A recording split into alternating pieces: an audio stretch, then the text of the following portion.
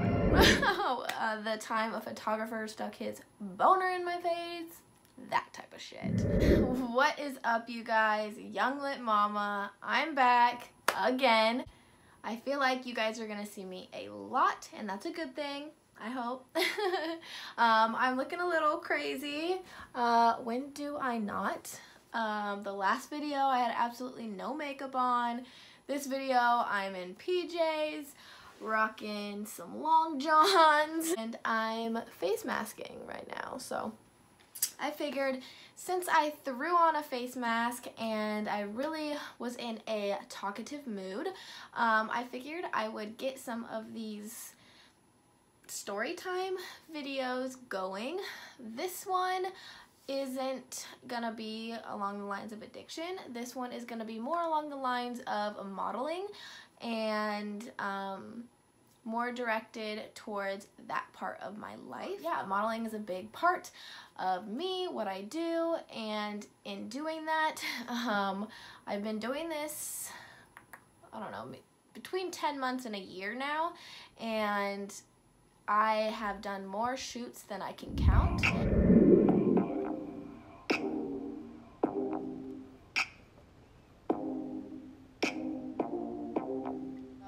Saying that, I have had some issues with a couple photographers. I've had my fair share of issues with models, and that's kind of what I'm going to get into today. We're staying away from the drama, but I have some really important information, tips, a story of something that happened to me, and I want to share it with all of you. I want to share it with those who are interested in modeling and doing this sort of thing, or already are in modeling. It's life. It's the real world. There's shit people out there, and sometimes you can't always read that right away. So today's video is actually going to be a little story time about what I would say was a pretty uncomfortable and crappy situation. So this story is a little bit of an uncomfortable one, but I think it needs to be told. I think it needs to be said.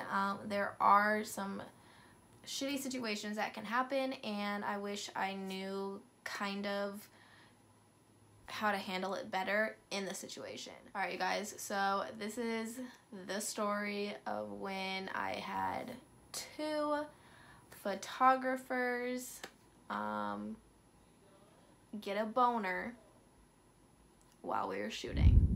So where do we even start with this? I'm going to keep everybody's names private, just because that's not the point of this video. The point of the video is to educate and have all my other females and male photographer or models be aware and understand maybe a better way to go about this situation if it happens to you. So first things first, I will say this and I will stand by it. I have always stood by it. It is very, very, very inappropriate for a photographer to get aroused in any sort of way and show it to the model.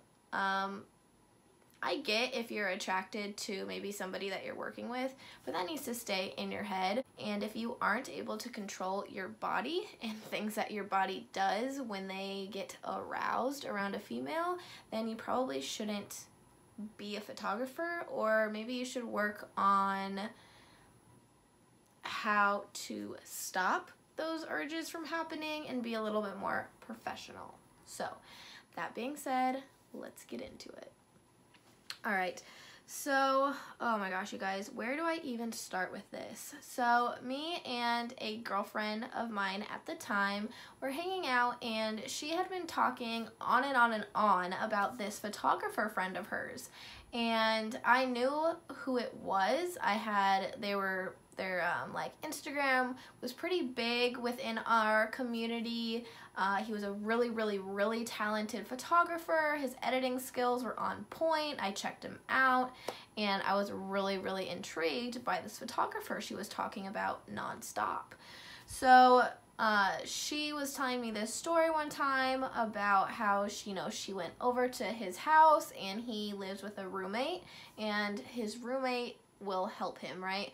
He'll be kind of like his lighting guy, or an assistant, if you will. And so she had gone to their house a couple different times and shot and got some photos back, and they looked amazing, you guys. Gorgeous, gorgeous, gorgeous photos. So I remember one day hanging out with her.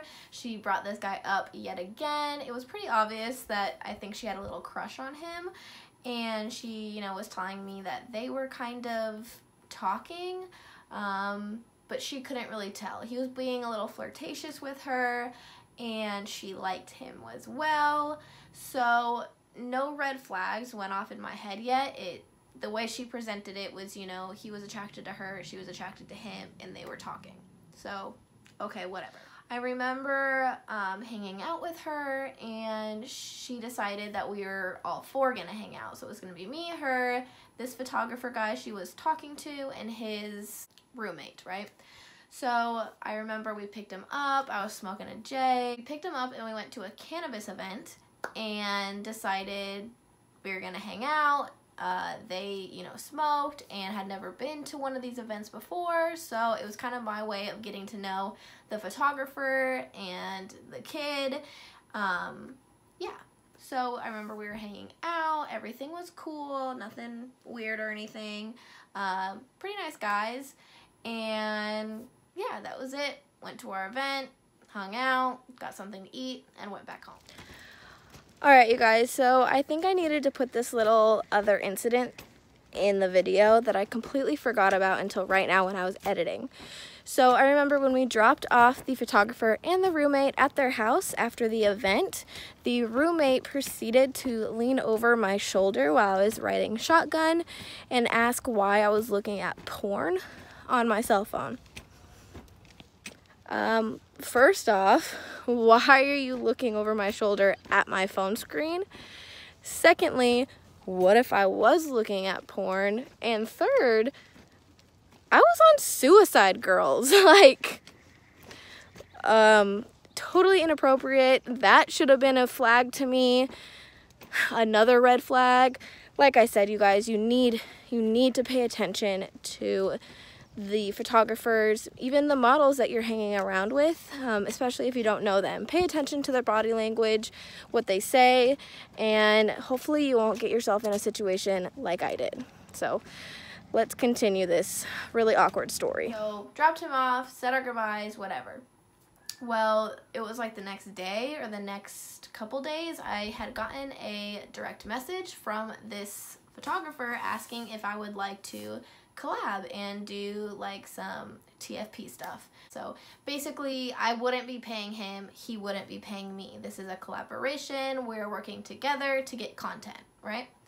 So I said, sure, absolutely, I would love to. Let's make it a day thing, because the girl that I was friends with at the time, suggested, hey, we might as well just pick a day and do as much shooting, as much content as we can in that day.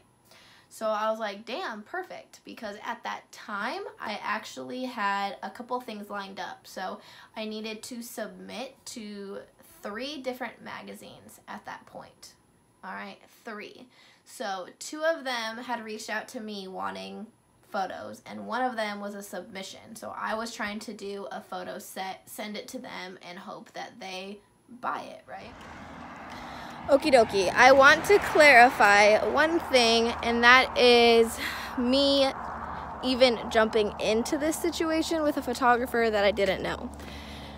99.99999% of the time, and it's not 100 because obviously I did it that one time, but usually when I am submitting or being asked to submit to a magazine, I am working with a photographer or crew or whatever. I'm working with people that I've worked with before. And that is usually to ensure I don't get scammed, I get my sets back on time, everybody's accountable, that sort of thing. I know and I have trust with the photographer. I didn't do that this time. I instead took the word of the girlfriend that I had who said she had worked with him several times and never had an issue. So I was using somebody else's experience in place of my own, which you should never do, especially in this business. So I did want to just let you know that's where my mind was at when I agreed to shoot with this person and submit to a magazine, and I had never worked with them. So I was like, perfect, I need some content. He's an amazing photographer. Let's do it. So fast forward to the day that we are shooting, right? We get to his place. I think it's around 11 or noon. Meanwhile, I have hung out with them before, remember? And we had smoked. I'd been in their house, whatever. So this day, I remember we get there, and it's a total dude's house where they live, you know, like there's not really furniture, there's nothing on the walls, whatever. So I remember me and her laying out all of our stuff, because usually I just throw a bunch of stuff in a bag unless it's a pre-planned concept. And when I get to location, I usually take everything out, and me and the photographer will go through the outfits that I brought, and we'll kind of decide what we want to do. So that's what I was doing. I was, you know, laying out everything, and he was, you know, oh, I like that, I like that, I like that, I like that, I like that, right? We ended up picking like 5 to 8 different outfits, which means 5 to 8 different sets, right? And so I was like, yo, that's a lot. Is that okay? He said, yes, I want to, you know, get some content. Let's knock it out, right? So, you know, me and her kind of going back and forth, trading off. She'll go out and shoot, and then I'll shoot. We'll do a shoot together, and we just kind of keep going, right? So, I remember we shot a ton of stuff, and the content that we did ranged from, you know, some cannabis shots where I was literally fully clothed, just being really cute, smoking. Then we did some, like a multi where me and her were doing that together. And then we did some more, like nude shoots. We did like a watermelon shoot where I was completely nude, and I was like, I had like a dog tag, and I was like biting into a piece of watermelon.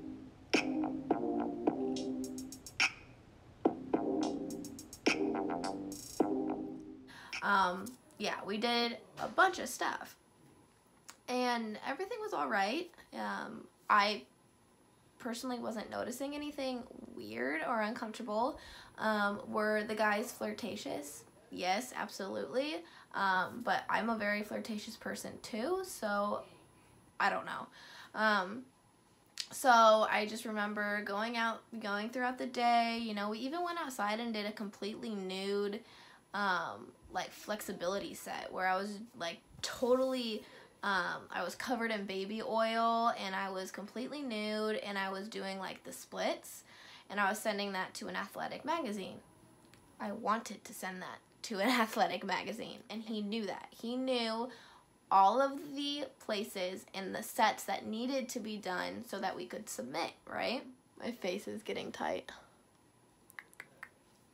So fast forward to the very last set of the day.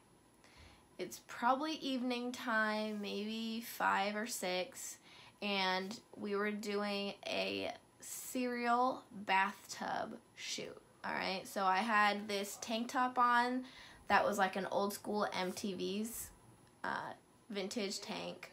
I had this cute bowl with, you know, like Fruit Loops, milk, and then we were in a giant tub. And, you know, I was being all cute, and I was like, I had the bowl, and I was pouring the milk, or I was pouring the cereal, and I'd like take a bite. I have like 1 or 2 photos from that, and I will try to insert them here.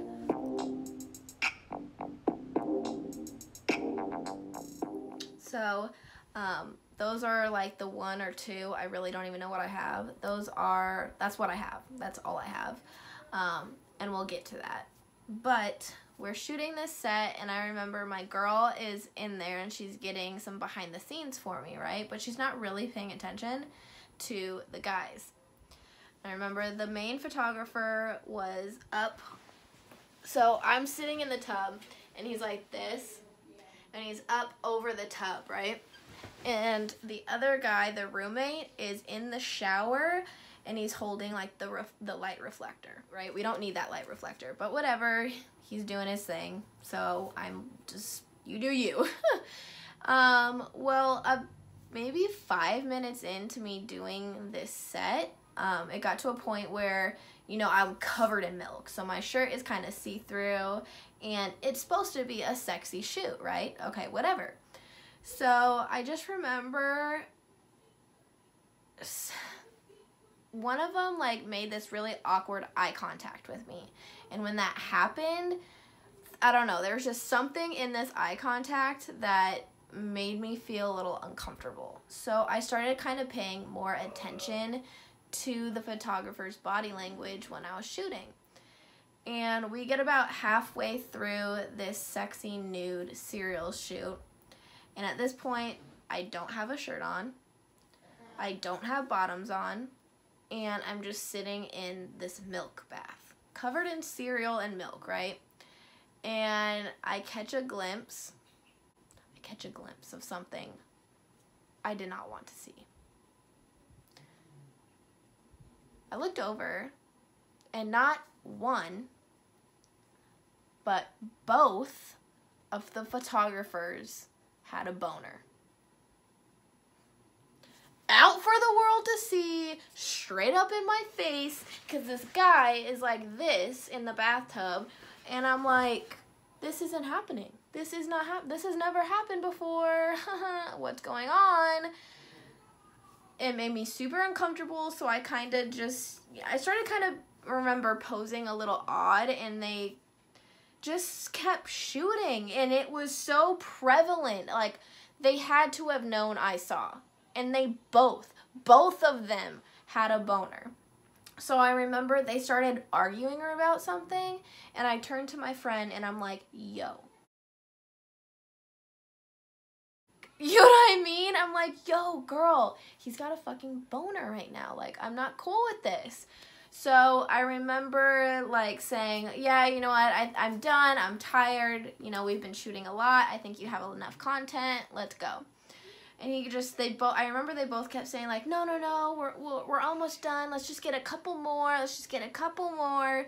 And these couple more turned into like a good another 30, 45 minutes. And then I was like, you know what, dude, I'm done. Both of them have, you know, their boners in my face. It's so uncomfortable, so unprofessional, and I'm just done, right? So I'm like, no, okay, I'm done, I'm good, I'm gonna get out. So I remember I got out, cleaned up, and I just kind of shut down. I remember going and cleaning up my bag, packing everything up, and I remember him saying like, oh, you guys are done, you're leaving? And I'm like, yeah, you know, it's tired, I gotta get home to the baby, whatever. So we left on a fine note. I didn't say anything. Looking back on it now, that was so inappropriate, and I should have said something and or left right then and there, but I didn't. So after this happened, I just remember I didn't want to shoot with him anymore, but before I left, I looked at all the photos, right? Because I'm not gonna lie, he's an amazing photographer. His editing skills are fucking great. So I'm looking at all the shots, and I'm in love with them. I fucking love them. So I remember going home and, you know, talking to her about it, and she was like shocked. She's like, wait, what? They had boners? And I was like, dude, how did you not see it? Like, alright, you guys, so I just realized I didn't do a really good job of explaining what I was talking about now, but basically this whole first part that I just talked about was really geared towards the super inappropriateness that happened while at my shoot with said photographer, and now I'm going to talk about what happened after our photo shoot and how he was really, really unprofessional with me. So let's get into it. And now here comes the unprofessionalism. So before we had shot together, he was very responsive, very communicative, you know, really, really wanted to shoot. After we shot, a couple weeks went by, and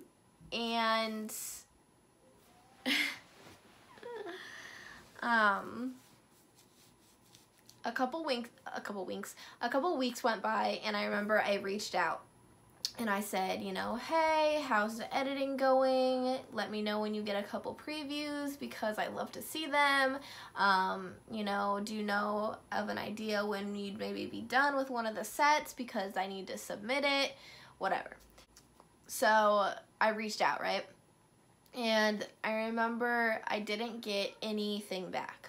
So I was like, okay, maybe he's just busy. So I gave it another day and I reached out again and I was like, hey, you know, I didn't hear back from you. How's everything going? Yada, yada, yada. And he just said like, hey, sorry, I've been really, really busy. I'm really depressed right now. There's a lot of stuff going on, whatever. So I was like, oh, you know, I'm so sorry. I understand. Hope everything's good. You know, maybe no rush, but just, you know, a couple of them are time sensitive, right? So he said, yeah, I know. I'll get done with them in a couple days. So I was like, oh, perfect, cool. So a couple days went by and nothing. So I was like, yo, dude. So I messaged him again and I was like, hey, it's been a couple days. You said a couple days. Do you have anything? So he sends me 2 or 3 photos.